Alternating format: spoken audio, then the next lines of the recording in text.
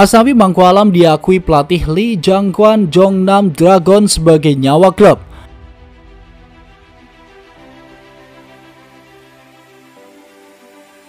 Hal itu terbukti saat Asnawi Mangkualam bahar keluar lapangan, maka lini pertahanan Jongnam Dragon begitu rapuh.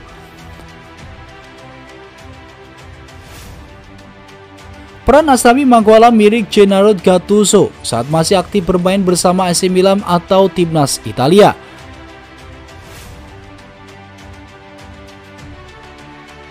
Memiliki posisi asli sebagai bek kanan, namun Asnawi Mangkualam bisa memainkan peran sebagai gelandang bertahan dan bahkan winger.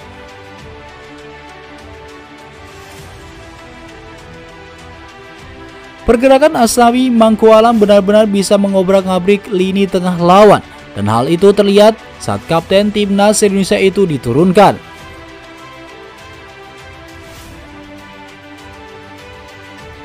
Saat ia keluar, pertahanan begitu rapuh dan tak efektif, kata pelatih Jongnam Dragon.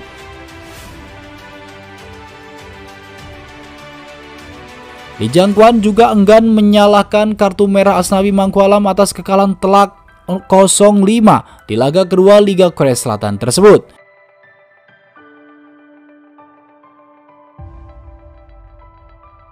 Menurutnya, Asnawi Mangkualam adalah nyawa Jongnam Dragon dan saat ini ia keluar, maka belum ada pemain yang bisa berperan seperti dirinya.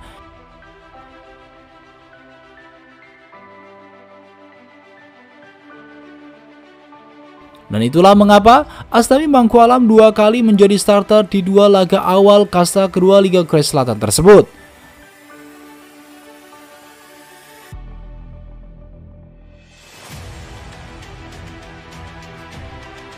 Dengan kartu merah yang didapatkan Asnawi Mangkualam, maka pelatih harus memutar otak saat pekan ketiga nanti.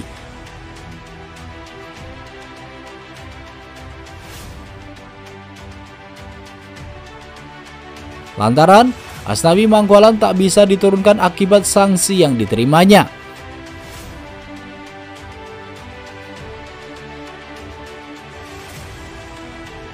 Di pekan ketiga Asnawi absen, Jongnam Dragon akan bertamu di kandang Seoul Elan pada Sabtu 11 Maret 2023.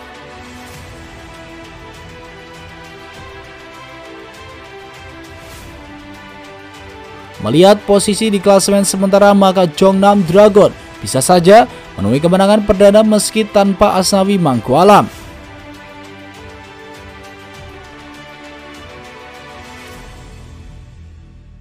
Namun uniknya, masalah kartu merah ini sudah sampai ke Presiden K-League dan sedang memproses kinerja sang wasit.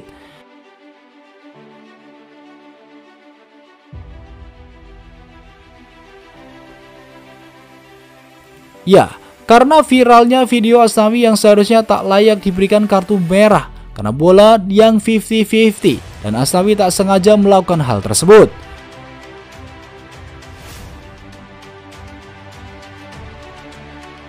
Ini bisa menjadi pertimbangan K-League untuk bisa jadi memang terjadi kesalahan, maka wasit pertandingan akan dikenakan sanksi dari Presiden K-League.